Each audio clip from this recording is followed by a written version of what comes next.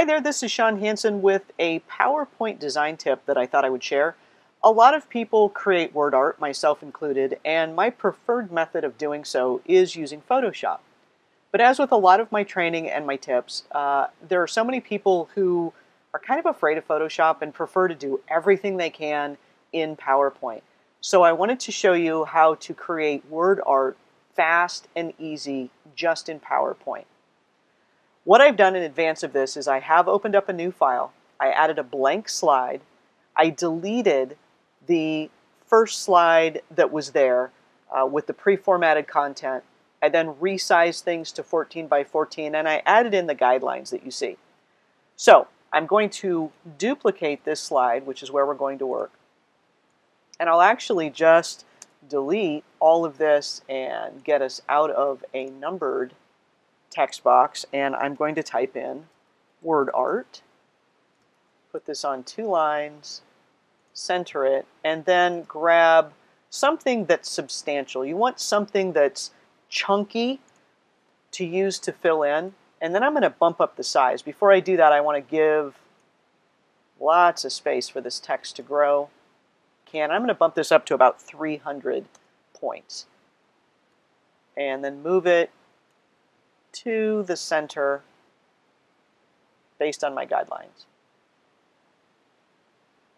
Now the next thing I want to do is select this text, and I want to go to Shape Format, and I want to fill it with a light gray and outline it with black. And I want to make sure when I outline that this has kind of a substantial weight to it, so I'm going to select 4.5 points. Now the reason you don't want to leave this interior white is we're going to do some PowerPoint transparency in just a minute, and if I leave the interior white, it will create a background that's transparent as well, and it won't work. I'll actually do this on 2 slides so I can show you the difference. This time I'll make the fill white. Now that I've got that, I want to export both of those slides. So I'm going to go up to File and Export. Now I'm working on a Mac, so on a PC you would do this as a Save As and select a high resolution, 300 pixels per inch or higher, and save it as a PNG. For us Mac users, we go to Export. And actually, to make this easier, let's go ahead and get rid of this first slide. Let me go back to Export, and I'm going to select PNG, and I'm going to put this on my desktop. I want to select every slide, and then at 14 by 14, to get the highest resolution as I export, I'm going to bump the height up to 299 and then click Export. And what this will do is put those 2 slides into a folder as PNG images, and this is telling me that's been done. Now that I've done that, I'm just going to go in and duplicate this slide that we were working with and get rid of the text box. And I'm going to insert a picture from a file, and here's that first slide with the gray word art. Then I'll duplicate this slide, right click and change picture from a file to put in the white. That's that second slide. Now if I move this aside on the gray background, you can see this is just a solid block here. Well, that's not going to work for our purposes. I'm going to show you on the gray version how I do this. So I've selected this image. I'm going to go up to Color, so I'm in Picture Format, Color, and Set Transparent. And now I'm just going to use this arrow and select that gray. What that has done is taken what was a solid background. I'm going to undo that and slide this over. You can see there's no white space when I slide this over on the gray background. However, when I go up to Picture Format, Color, Set Transparent Color, and choose the gray, I now have transparency. So I'm going to put that in place for a second and then jump over to the white word art and show you why we have to make sure that interior is a color that isn't the same background, in this case white, as the outside.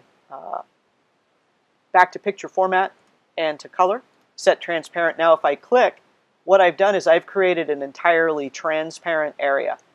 That might not seem like a problem right now. I'm going to go ahead and, to avoid confusion, get rid of these 2 slides that were just the text boxes, so I'm selecting them and hitting delete. This first one was gray, and the second one is our white.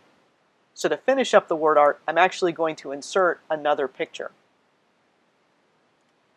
And this is a colorable background image that I have, and it's put it on top here. So if I go into the selection pane, I can see this called Picture 5. I'm going to call this background. And then Picture 3, I'm going to call word art. And I'm just going to slide the background behind that, and there's my word art. Now, if I try and do the same thing with that other example where we started with a white background and white words, and I come up here and I insert that same picture,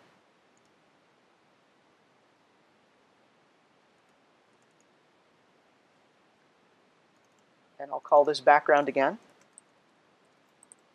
and I'll call this word art, and slide it behind, and you'll see that word art gets lost. If I turn off the background, you'll see it's there, but it gets lost. So the reason that you want to create the inside of the letters in a different color than the background of the slide, which is generally going to be white, is so that when you create that transparency, you don't lose everything. So there's a fast, easy way to create really fun word art using PowerPoint if you prefer that over Photoshop or Illustrator or any other graphics program. My name is Sean Hansen. I hope you've enjoyed this video.